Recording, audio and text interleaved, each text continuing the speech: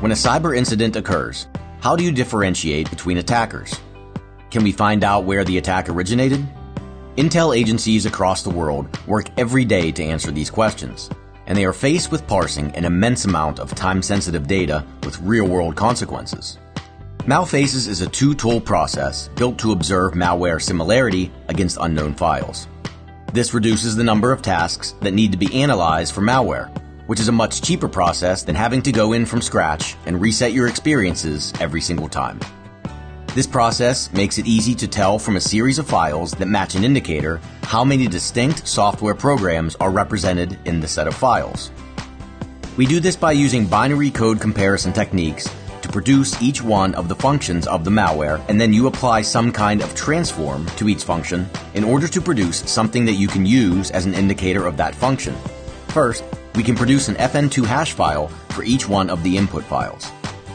Notice that they either match or they don't. But in the cases where they don't match, we also produce additional metadata. Now this is very difficult when you have a large number of files because it's very hard to tell what it means from a sequence of instructions to be there. It's just too much data and it's too finely grained to make sense of. So the second tool uses that data and using a statistic analysis draws what are known as churn-off faces. There is one face for each file, the notion being that if the faces look the same, then they are likely the same software program. So how many different programs do we need to analyze in order to understand whether the indicator's assertions were correct or not? Using this technique, we are able to come up with a function data-based estimate on how many unique software programs were in the original input set.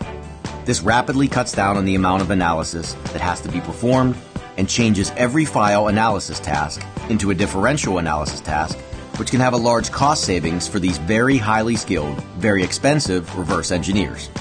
Malfaces is built to save time and money while observing malware similarity against unknown files. For opportunities to collaborate with the SEI on this prototype, contact us at info@sei.cmu.edu. And to see all SEI research and capabilities, visit our website at the below URL.